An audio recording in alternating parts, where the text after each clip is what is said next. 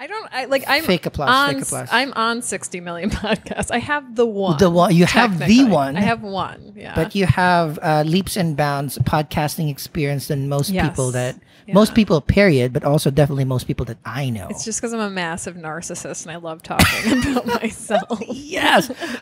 So before we really dive into your bio, okay, just a quick 1 minute intro, who you are.